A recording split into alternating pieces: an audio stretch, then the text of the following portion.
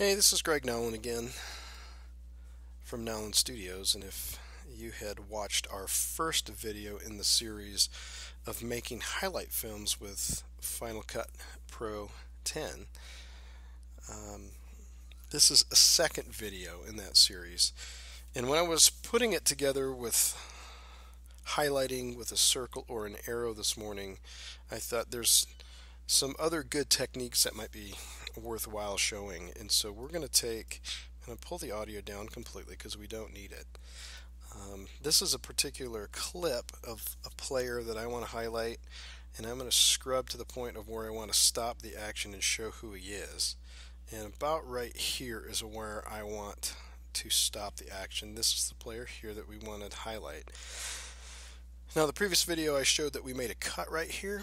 Right now we're not actually going to need to do that. We're going to come up to this particular menu, put a hold in, and now we are going to actually need to isolate that hold area. So we're going to hit Command B for blade, and actually I'm going to need to run up my my audio because I need to see where that hold is and where there's no sound. But anyway, if I go ahead and hit the blade there, that's going to isolate the hold, and you can see what that looks like. So there's the hold, and then it keeps on going. So now, what we're going to do, so we've got the isolation, now we need to point out which player we're going to pay attention to. And the way we're going to do this, instead of a generator with an arrow or a circle, we're actually going to use a video filter. So if you click just to the left of the camera here, I'll turn on the video and audio filters. We're going to use the video. We're actually going to use a spot filter, and we're going to apply that right on the clip. That's why we had to cut it, to just make that particular clip have this effect. Now, you can already see up in the window here that it's starting to do that. Now, in this little button here shows our inspector, and we're going to make sure we're not on audio or info. We need to be on video. And if you come down, let's see if we can find let's highlight it so we can see it. There we go. And this little box here either turns the effect on or off. So now we're going to definitely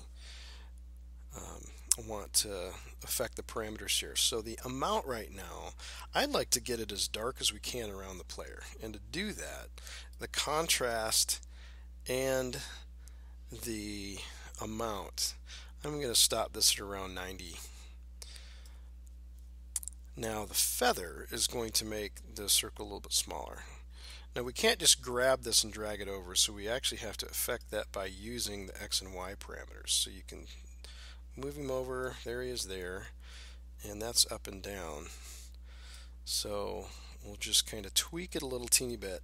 That looks pretty good. And I believe that that's going to do what we want to do. Alright, so if we go back to our clip, we're going to want to hit Command T to put in a fade in the beginning and a fade at the end. And I'm going to make them just a little bit shorter than what the default is. And that should actually do what I'm looking to do, to isolate and highlight that player. So if we go from the beginning of the play here, this is what it looks like. So we're going to stop it.